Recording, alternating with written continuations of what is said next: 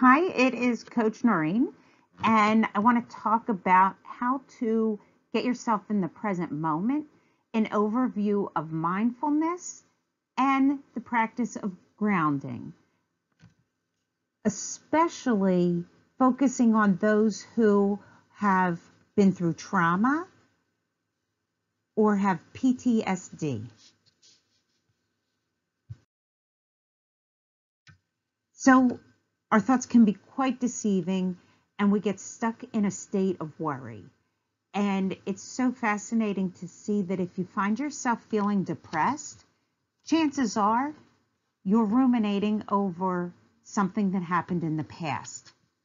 While feeling anxious, it's the anticipation of what's to come. It's what is in the future.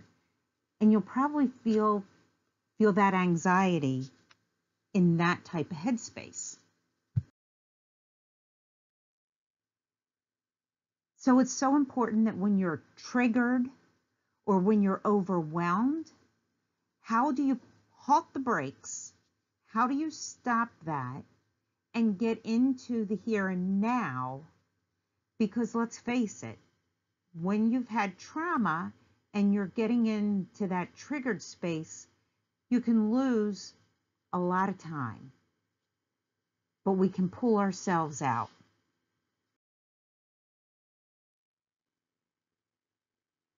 We use an intentional practice called grounding. Now, I want to just take this brief presentation and compare it to mindfulness. We hear so much about meditating, being mindful, to be in the moment. However, this is a very difficult practice and actually can be a detrimental practice if you are a trauma survivor and you're on your healing journey. I think one major indicator to remember is when you're being mindful and practicing mindfulness, it is about closing your eyes, tuning in to you, your thoughts, your feelings, what your body's doing, versus grounding.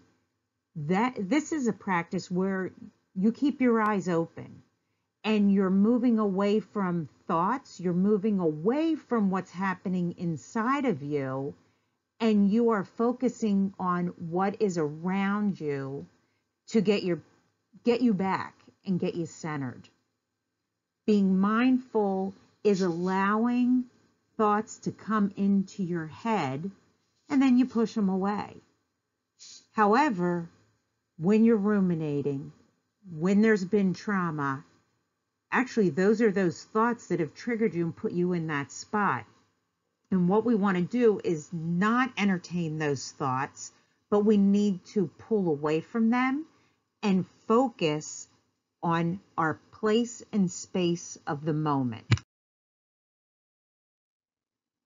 Being mindful, again, because those thoughts, being entertained, you can actually be re-triggering, or quite honestly, you're going down that rabbit hole further and deeper. Grounding, on the other hand, you're separating yourself from those thoughts, and because you're focused on being safe where you are, those thoughts that are burdening you actually get removed and you're going to de-escalate. Obviously, you can then see that being mindful means that fight, flight, freeze, or fawn can actually kick into overdrive and really put you in an ugly spot and keep you in this disengaged state even longer. Being grounded, what you're doing is you're taking a switch and you're turning those mechanisms off because you're anchored in the here and now where you are, whether it be on the train, in your car, in your office, sitting in your living room, sitting in the driveway before you walk into the house, getting yourself grounded. Grounding does something different to the brain that helps us rewire ourselves when those moments happen where we're feeling like we're going down the rabbit hole or circling it at least.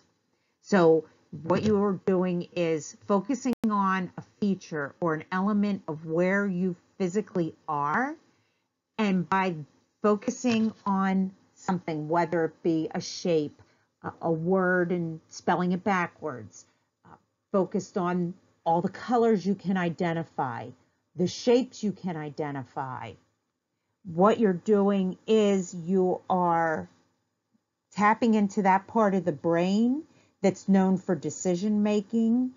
This is your reward system in the frontal lobe. You're also working on your attention span. Your task takes place in this area, right? We need to activate that frontal lobe because, quite honestly, being triggered, the limbic system is what has been turned on, and it could be ramped up as well. And we got to turn that off. And the limbic system is more of where that emotion powerhouse resides, where the anxiety really ramps up. We got to turn that off. So grounding and being in the moment and looking around you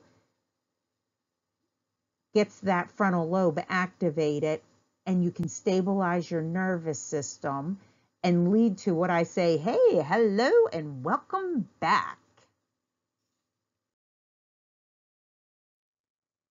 I hope you got something out of what is mindfulness and what is grounding, especially for those who have PTSD or who have experienced trauma. Now that you've had the overview, we'll take a look at some behaviors that you can do, or some strategies, some games. Maybe that's how we'll look at it. Some games that you can play to get you grounded. And if you want to practice, or if you have any questions about the material, shoot me an email at iamcoachnoreen@gmail.com. Thank you. Have a good day.